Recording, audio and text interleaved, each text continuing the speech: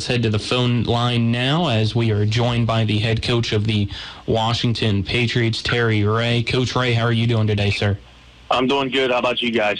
Doing all right as we take a look at last week's game for you guys. Unfortunately, a loss to Hedgesville.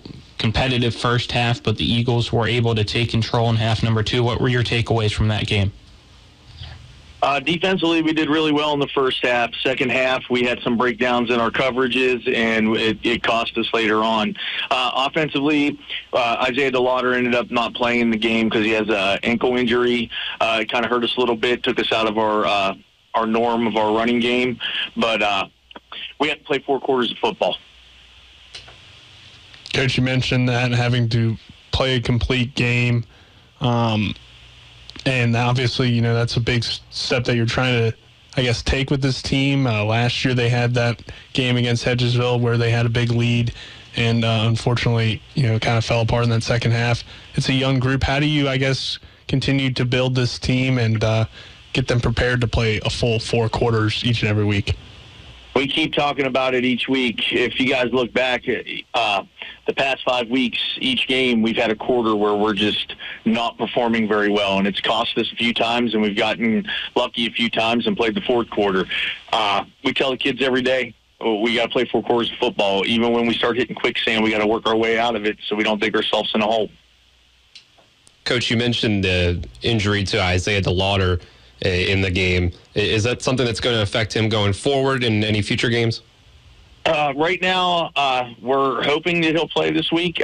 He went and seen a doctor. He's just got a high ankle sprain. We're waiting and seeing, and he's rehabbing. So he's a game-time decision on Friday. Looking at your schedule, it appears you guys have a bye week. Who do you guys have this Friday? Say that again. What I'm looking at has you guys listed for a bye week. Who do you guys have this Friday? No, we have Spring Mills this week. Our bye week's on for 2 my more apologies. weeks. For some reason, that one's disappeared, so my apologies here looking at that. I don't know why, but for Spring Mills then, let's get into this week's game. A team that is definitely improved, looks to be one of the tough teams in the EPAC. What have you seen from them? Defensively, they fly to the ball. They're very sound. Offensively, they've got some playmakers, and they run the ball very well. How do you prepare, or what are some of the things you guys will need to do to get the win on Friday? We definitely have to step up our run defense against their offense. Their quarterback's a threat either through the air throwing the ball or running the ball. They've got 2 really good wide receivers and their running back solid. Their O-line kind of reminds me of ours. They're big. Every once in a while they make mistakes, but they come off the ball and control the line of scrimmage. Defensively, they're sound. They fly to the ball. You can tell they're coached very well defensively. What sort of extra challenges would you say kind of comes with that sort of dual threat quarterback that your defense has to go against? We just got to make sure we got our eyes on him. Defensive ends need to make sure they're taking away the quarterback. Everybody else can worry about the running back. Especially in pass situations, we need to try to keep him in the pocket. I know he's really good on his feet and get outside and extend plays. So I just want to go back. You mentioned DeLauder had an injury. How's the rest of the team looking, though? Anybody else injured or, for the most part, pretty healthy?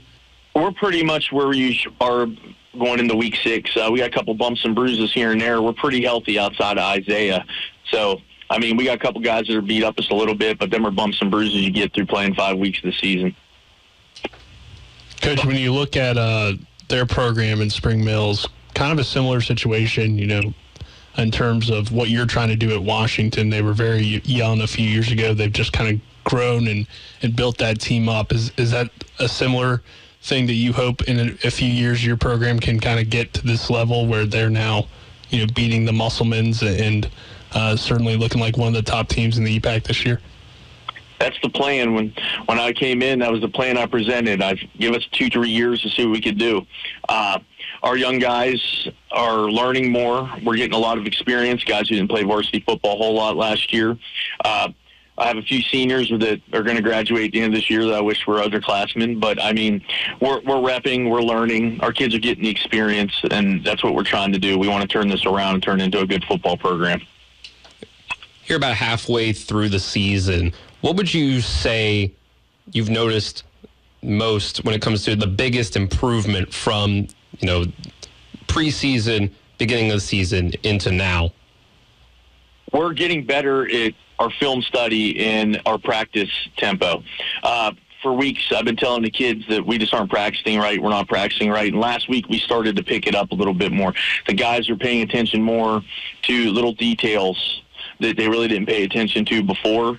And it's improving each week, and hopefully it'll start showing a little bit more on the football field.